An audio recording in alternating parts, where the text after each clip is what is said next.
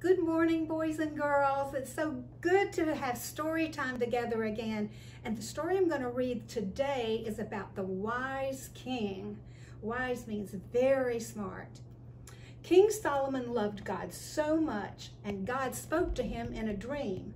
Ask for anything you want, God said. There's King Solomon. He's lying in his bed, and there's his crown. He laid his crown up on the bedpost, didn't he? King Solomon answered, "Give me wisdom so that I will know the difference between right and wrong." Now God was so pleased with Solomon's answer. "I will give wisdom to you," God said, "and I will also give you riches and honor." King Solomon was wiser than any other person. He spoke 3,000 proverbs. That means wise sayings. A proverb is a wise saying. He said 3,000 of those. And he also wrote 1,000 songs. So he knew many, many things, and he also knew a lot of things about plants and animals. King Solomon was famous. People from all over the world came to see him. This is Queen of Sheba. She came to see King Solomon because she had some questions she wanted to ask him. So King Solomon and Queen of Sheba met, and she asked him all the questions that she wanted to, and King Solomon answered all of her questions. Then the queen said, "You are truly a wise king. May the Lord your God be praised." Now King Solomon also had a lot of workers that worked for him, and he had them build a temple for God. When the temple was finished, it was beautiful. King Solomon planned a big celebration, or a big party, so they could celebrate the building of this temple. All the people of Israel came to see the temple. They were very happy to have a new place to worship.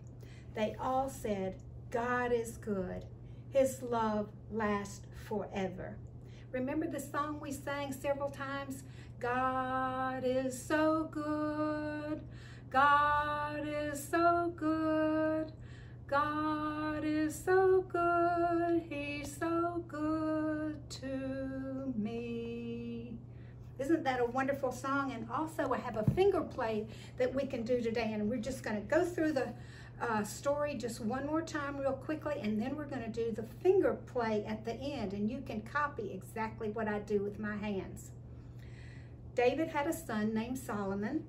Solomon grew up and he married the daughter of the Pharaoh of Egypt. In a dream, the Lord appeared to Solomon. "What do you want me to give you?" asked the Lord. "How kind, O Lord my God," said Solomon.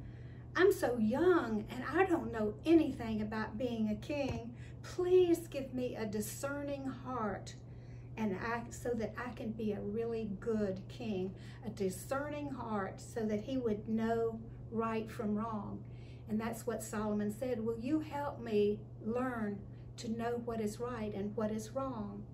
God was very happy with Solomon's answer. "You did not ask for gold or for a long life. I will give you what you asked for. I will give you long life, and you will be a great king." And then Solomon woke up and he realized that he had been dreaming. But guess what? Solomon's dream came true. He was one of the greatest, wisest kings of all. Now we're going to do a little finger play, and you copy what I do, and we'll do this about King Solomon. Solomon asked, can you make your fist like this and then put your hand over it? Solomon asked the Lord for wisdom. He did not ask for gold or jewelry or riches. "And I shall give you all things," said the Lord. "You did not ask for gold or riches, but I will give you all things, said the Lord, said the Lord." Want to do it one more time? Solomon asked the Lord for wisdom. He did not ask for gold or jewelry or riches. "I shall give you all things. I shall give you wisdom and gold and riches, said the Lord. Said the Lord. Would you like to say a little prayer with me this morning before we go? Dear God, thank you for King Solomon, and thank you for what he asked for. We also ask for a discerning heart so that we will know what is right and what is wrong. We know you are so good, Lord, and we praise your name. Amen.